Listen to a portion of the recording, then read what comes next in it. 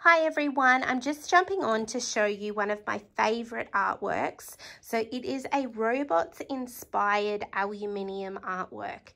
So my teaching partner is incredibly creative, and what she's done, she's taken a few ideas and popped them together to create this individual artwork. So I'm going to step you through the different ways to go about this afternoon. Okay, so first thing is they get an A4 piece of plate paper and they plan out their robot. So they'll draft, you may want to print off things like the chains or the cogs for them to be able to trace, or they can just freehand draw their robots as well. So they plan out their robot. Once they are happy with their robot, they can do a good copy of their robot, and they just take the piece of paper and they blue tack it down to a piece of aluminium foil. So you can see here, this is an incomplete one, but we've taken the robot, we've blue tacked it down so it won't move. Now, once you have that done, you take a blunt pencil and you engrave slowly over your robot. So you can see it's starting to come through onto the other side. Obviously this is incomplete, so they would go back over, they could add in little details and things like that. Once they have finished engraving,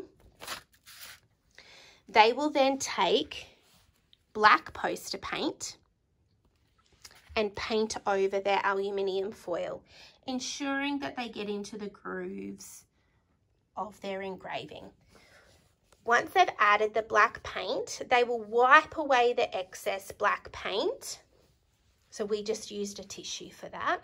So once they've wiped away some of the black to give it a bit of an aged effect, then we have gone over and added in some details with metallic acrylic paint. So you can buy that from anywhere.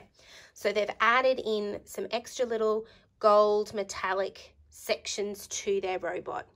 We've also used some little extra nuts and bolts that we had just lying around, that we've super glued those down, or hot glue gunned those down onto their robot as well. So that is super effective. Then we've just backed it onto black card and they're ready to display. They're just drying this afternoon and we will add them to our display as well. So it's a really fun art activity, especially for the older grades, because it does incorporate using a few different skills like painting, engraving, as well as it really a thought out process.